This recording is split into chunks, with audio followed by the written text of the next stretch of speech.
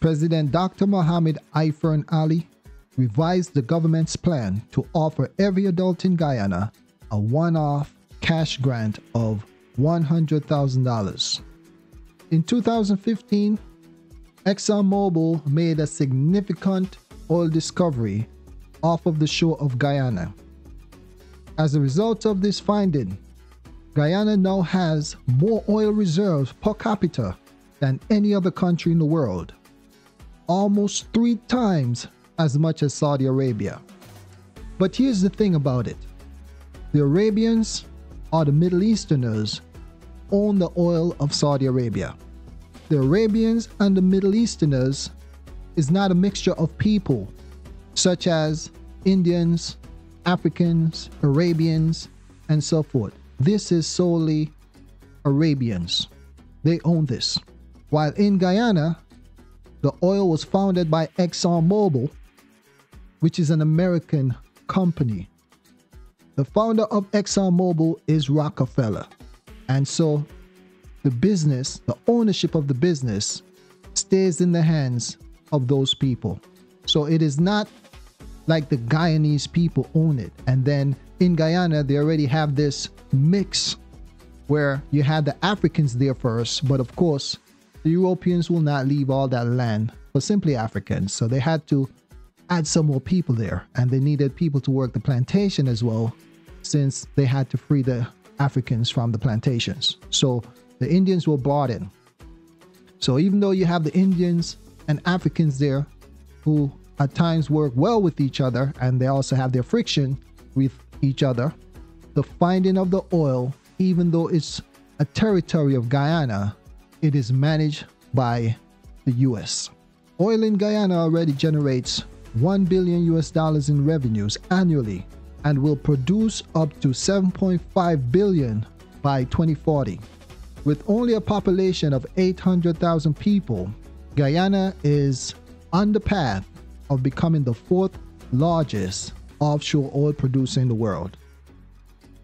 So, as mentioned, President Dr. Mohammed Ifern Ali revised the government's plan to offer every adult in Guyana a one-off cash grant of $100,000.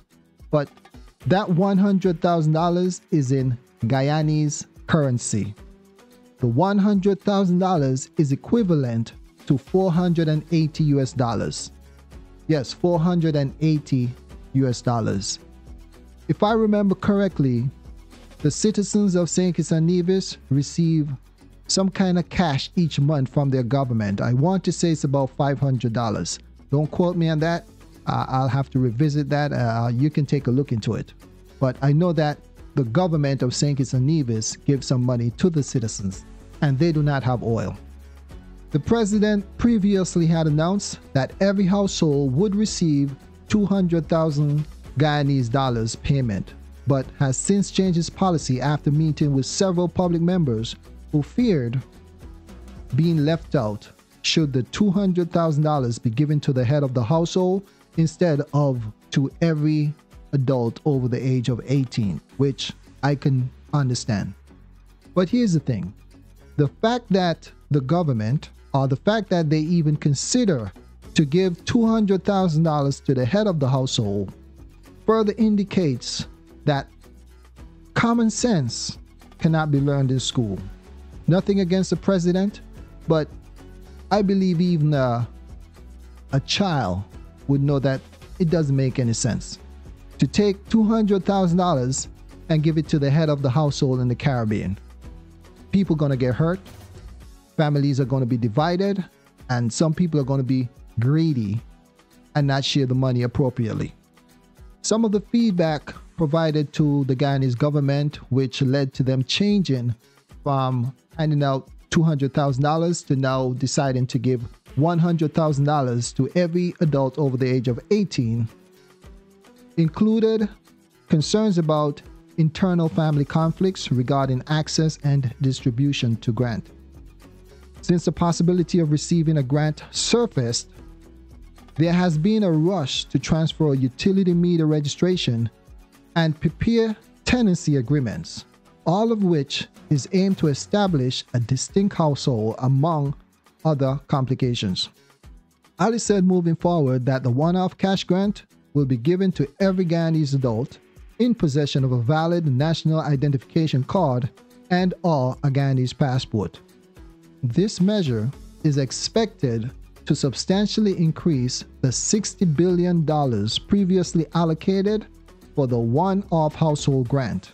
However, in the interest of fairness and openness, and ensuring that the widest possible benefit is given to the Guyanese population, we, the Guyanese government that is, believe that handing out the $100,000 to everyone 18 years and older would be the best course of action.